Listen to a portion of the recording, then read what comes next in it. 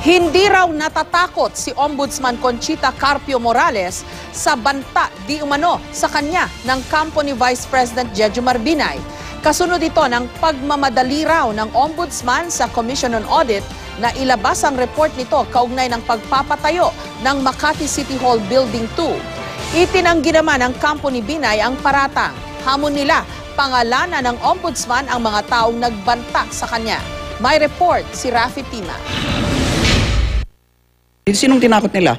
Yan ang palabang pahayag ni Ombudsman Conchita Carpio Morales matapos kumpirmahin ang anyay banta laban sa kanya ng kampo ni Vice President Binay. This threat was passed through a high official from a close and valued ally, politician of the Vice President.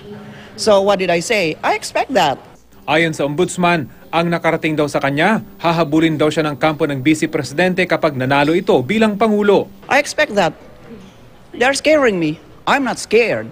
I'm not deterred from doing my work. Sinampahan ni Binay ng damage suit si Morales noong nakarang taon kasama ang ilang senador at mga bumubuo sa Anti-Money Laundering Council. Kasama raw kasi ang Ombudsman sa paninira sa Vice Presidente. Ang Ombudsman din daw ang nagmamadali sa COA na ilabas na ang Special Audit Report sa Makati City Hall Building 2. Anong demolition ang pinag-uusapan nila? Face the charges. Meet the charges.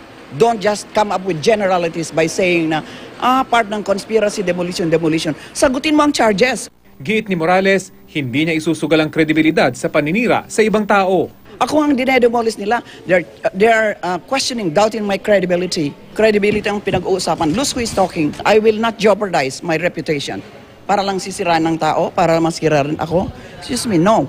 Hindi nagbigay ng panayam ngayong araw si Binay. Itinanggi naman ni una President Congressman Toby Tiangco ang paratang ni Morales at hinamon itong pangalanan ang mga taong sinasabi niyang nagbitaw ng banta sa kanya. Ang pakiusap ko ho kay Ombudsman Conchita Carpio Morales, ang pangalanan niya ho yung sinasabi niyang nagpaabot sa kanya ng ganitong salita dahil I am 100% sure na hindi ho ito authorized ni VP Binay. Rafi Tima, GMA News.